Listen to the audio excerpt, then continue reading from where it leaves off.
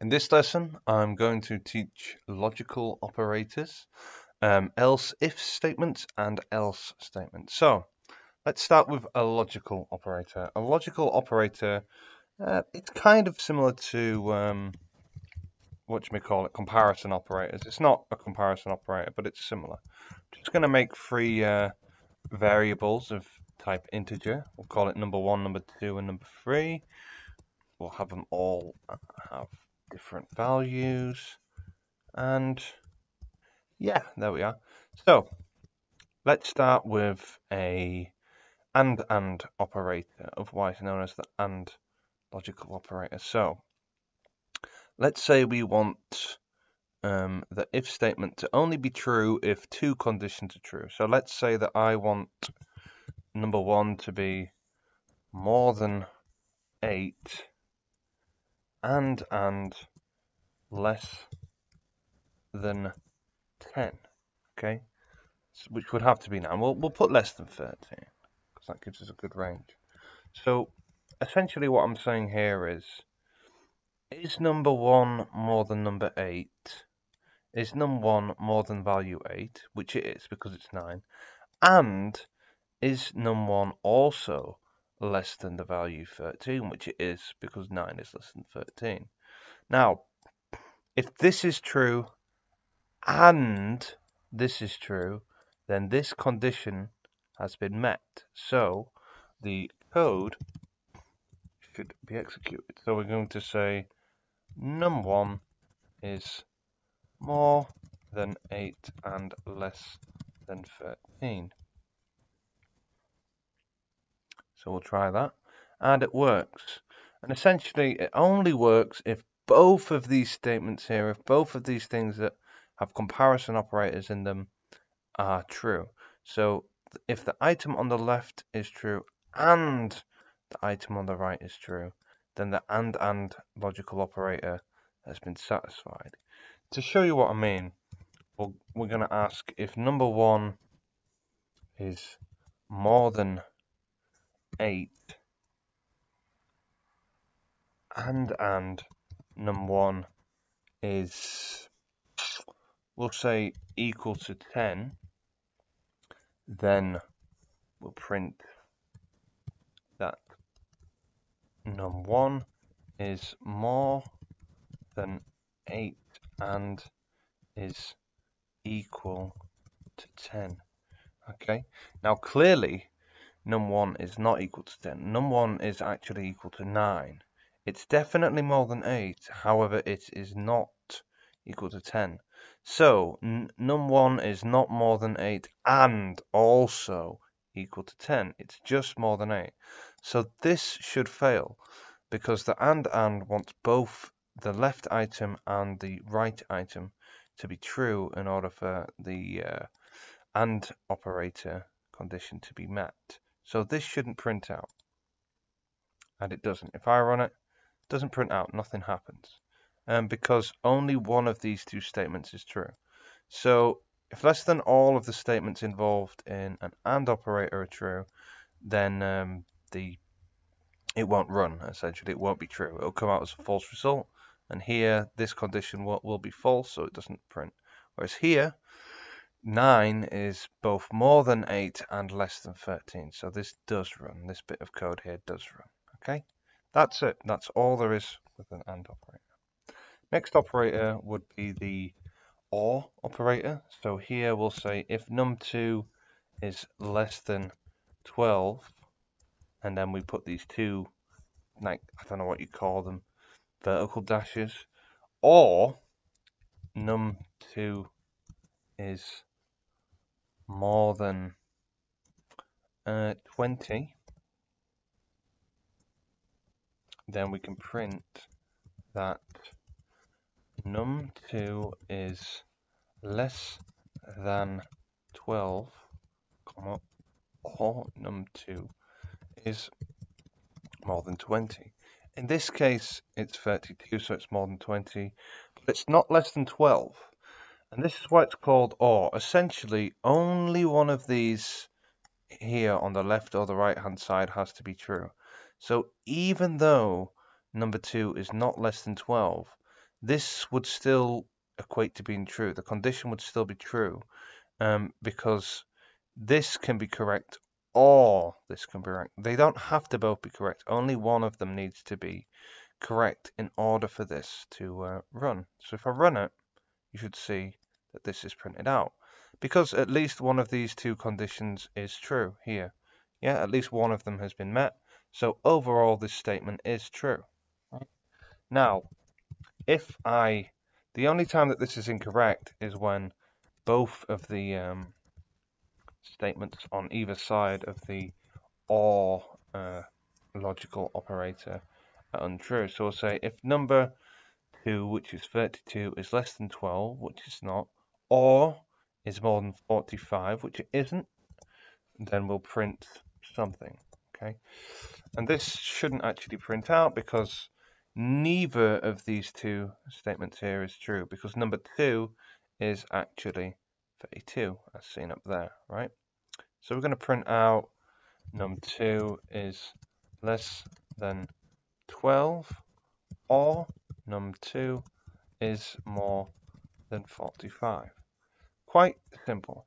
And when we run it, hey, why isn't it printing? It's not printing because neither of these two are true.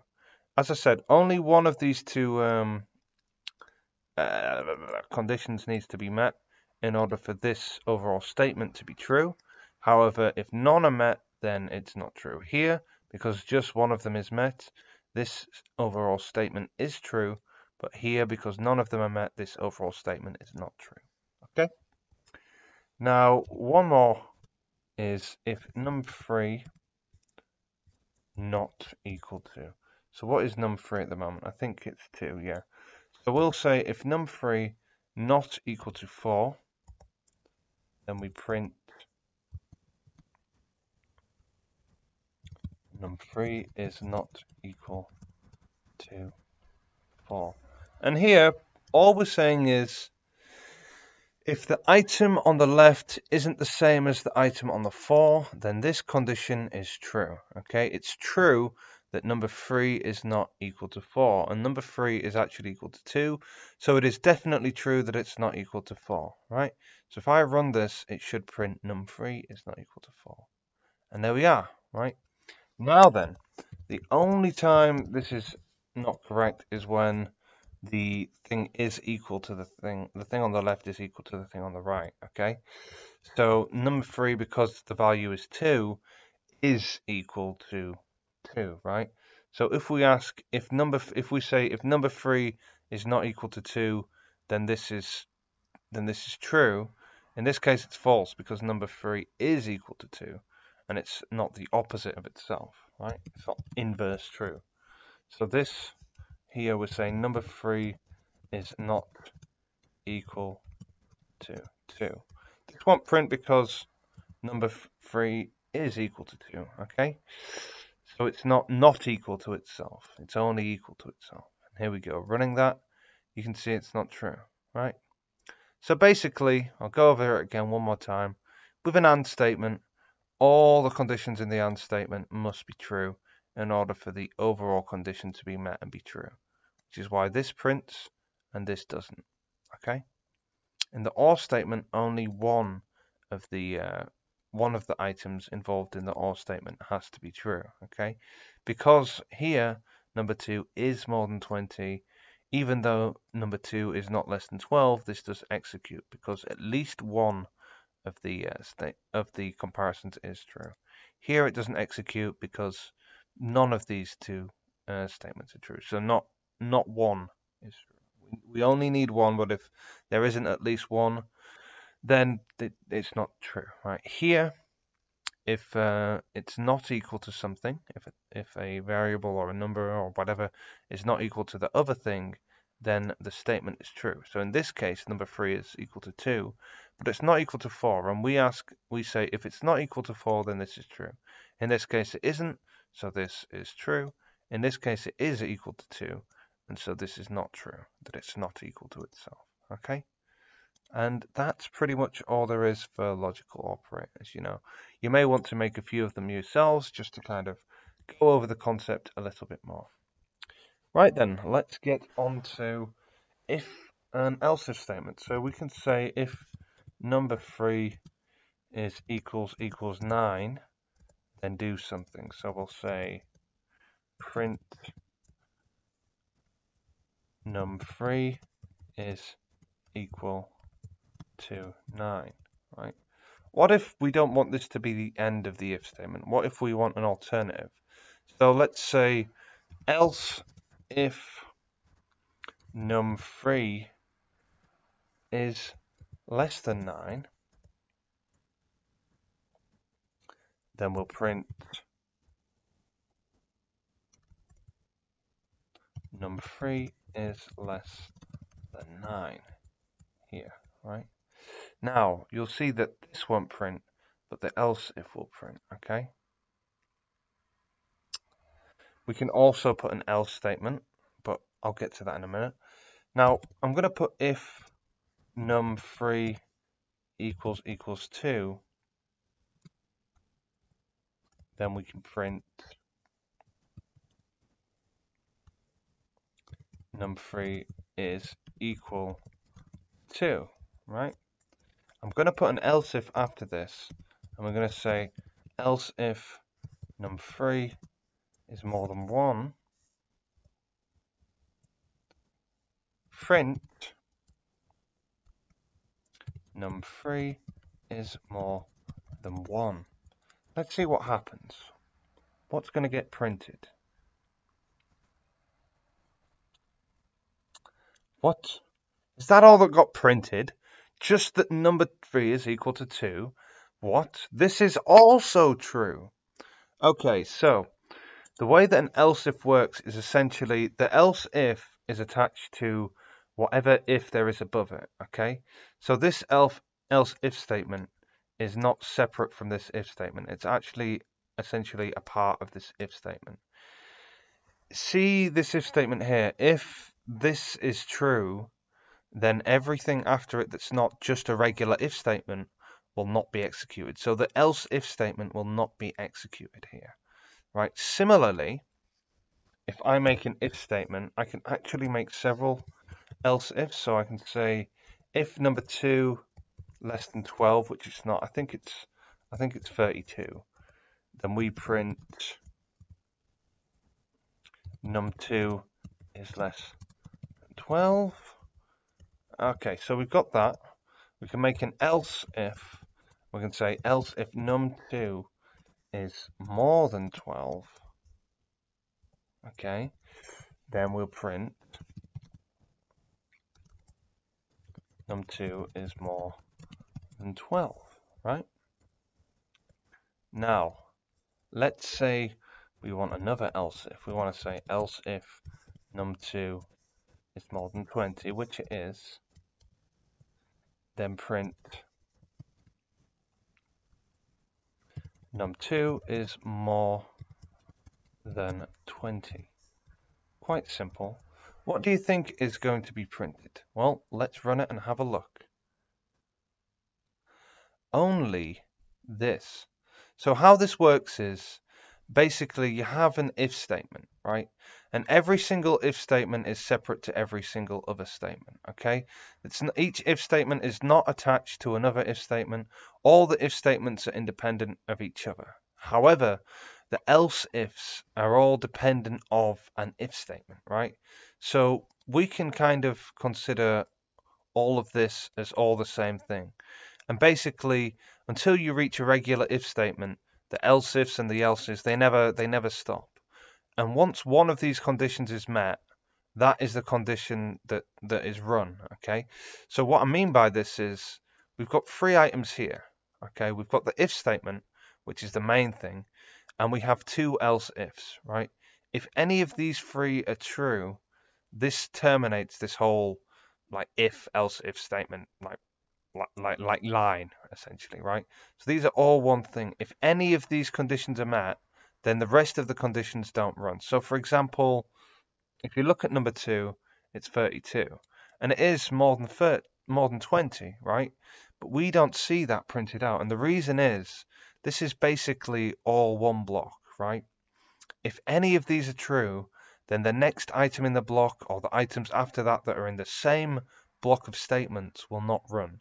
So here, for example, the machine checks, is number 2 less than 12? No, it isn't. So this isn't true. Okay. Now this is an else if, and it says, is this true? Yes, it's more than 12. And it says, okay, that's the end of this block. And even though this is true, it doesn't run it because only one item from the block is run. The first item that's true within the block is the one that's run. The rest of it is ignored. So if the if statement is true, the if statement's run. Okay, if that's not true, then the next statement is then checked. If the next statement is true, then that's run.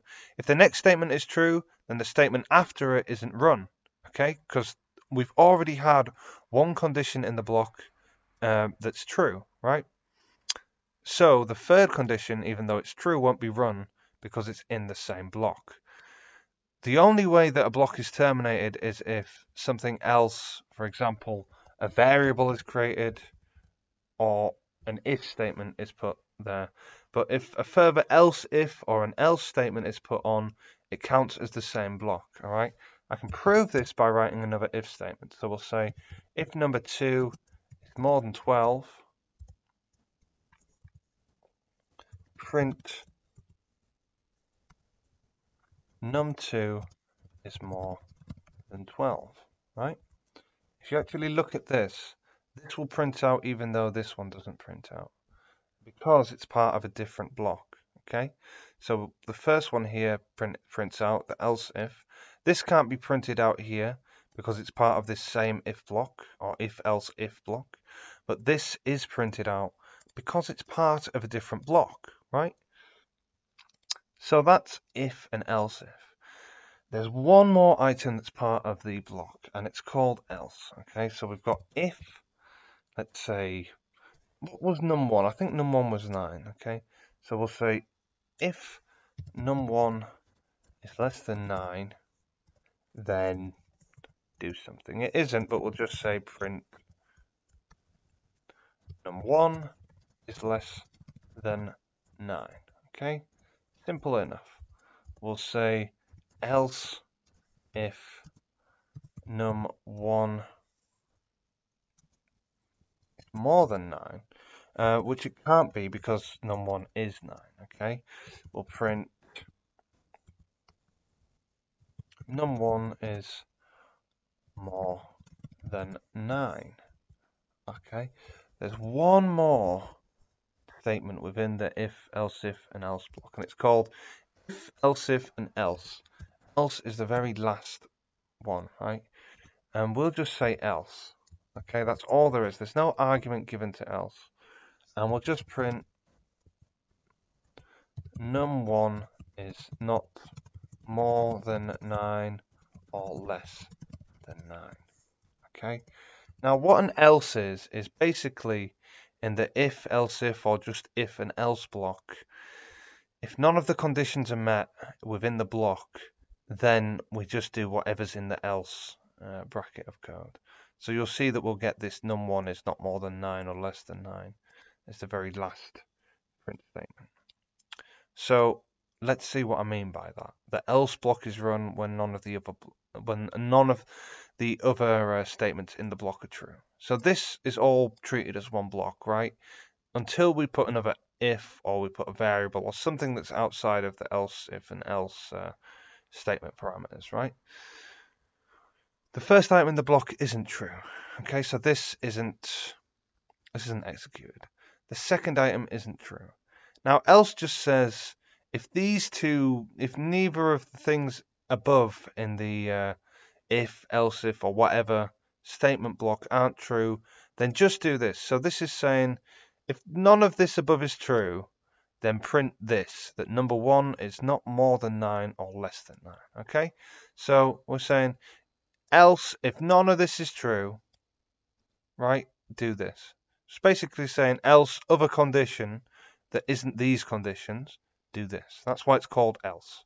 So else is a cover all in case something in your block doesn't work.